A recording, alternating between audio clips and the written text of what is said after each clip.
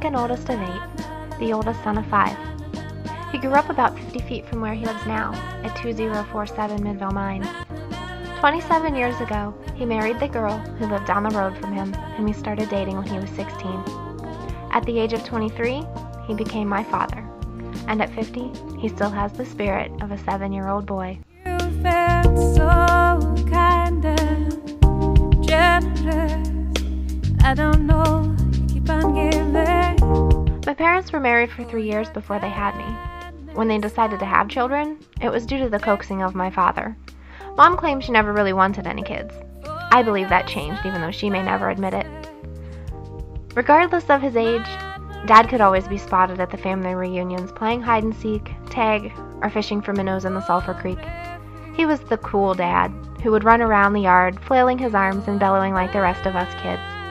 On blazing summer days, while Mom sat in her lawn chair solemnly shaking her head, Dad was the first person to run through the sprinkler fully clothed.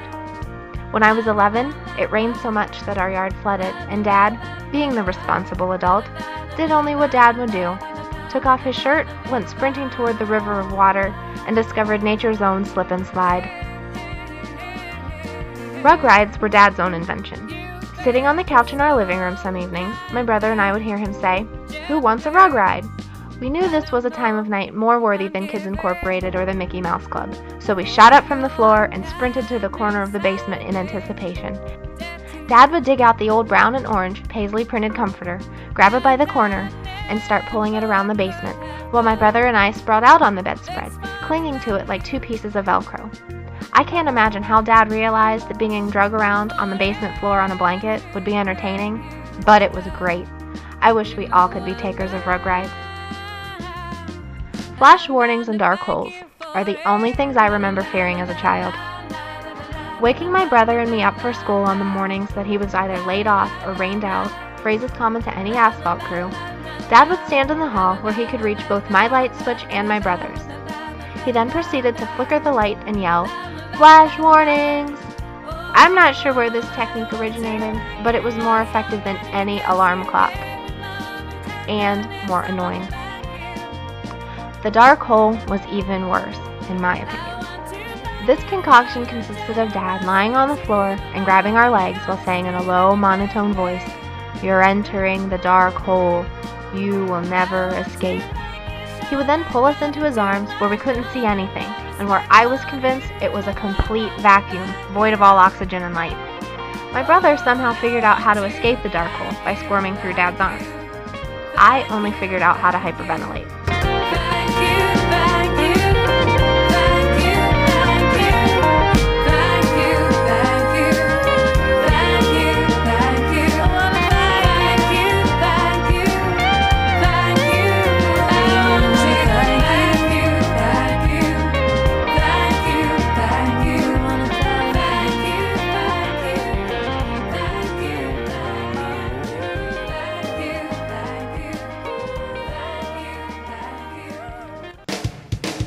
Dad never went to college. He always told me college isn't for everyone. I wanted to remind him that being the foreman of a construction company isn't for everyone either, but I think he already knew that. Dad thrived on saying, "Do I have stupid written across my forehead?" when I attempted to pull more than sheep's clothing over his eyes. I know part of the reason I never participated in illegal activities during the times when those were socially encouraged was partly because of self-conviction and partly because I wanted Dad to be proud of me. He had, and still has, the psychic ability granted to dads who are willing to use the power to know what I was going to do before I even did it. This gift enabled him to predict that Jimmy wouldn't last, Matt wasn't the one, and someday I'd be out in the real world, and that's when I'd understand. Dad hates to shop. He only owns about 20 articles of clothing. If given a new shirt, he feels it's necessary to balance the gain with a loss. He'll throw out one of his plaid shirts that he's worn so much that it's comparable to cheesecloth. His 4 basic clothing groups include Hanes t-shirts, short-sleeved plaid shirts, tapered Levi's Stonewash jeans, and Dickies, those pants that are usually khaki green and found at Kmart. To my knowledge, he owns 3 pairs of shoes: white New Balance tennis shoes, tan construction boots covered in asphalt, and brown dress shoes that look more like house slippers. I believe he owns 1 suit and a tie since last Christmas. As much as Dad detests shopping, he was always willing to take me. When I went to pick out my senior prom dress, Dad drove Mom and me to Minerva to find one.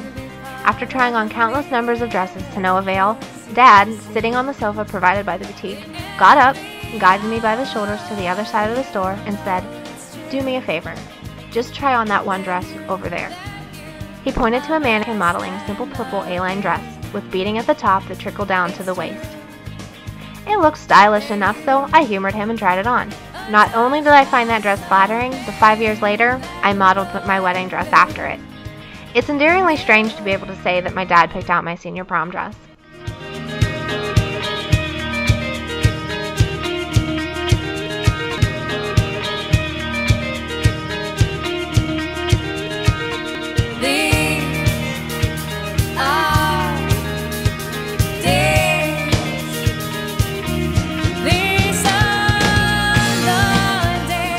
At 30, I think Dad had a midlife crisis. Maybe it was 20, I believe that's when I had mine.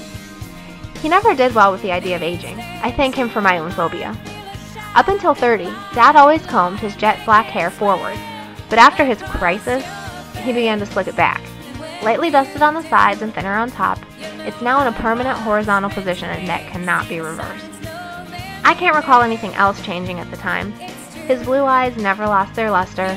His skin was still leathery due to excess sun exposure. He still wore the same plaid short-sleeve shirts and tapered leg jeans. Dad still went to bed at 9 o'clock and woke up at 5. He still watched Tom and Jerry and ate chocolate ice cream with potato chips. He still got confused when we spelled out sentences instead of just saying the words. And he still spent the winters he was laid off remodeling houses for friends. He still leaves by saying adios and pronounces it incorrectly. He still gets easily embarrassed by old women who tease him about being good enough to take home. He still gets a comical grin on his face when he tries to lie. He still gets belligerent if someone takes his Easter egg coloring before he's finished with it. He still expects the respect he deserves, and he still answers my questions with, "Because I'm your father," and waits for me to reply, "And I'm your daughter."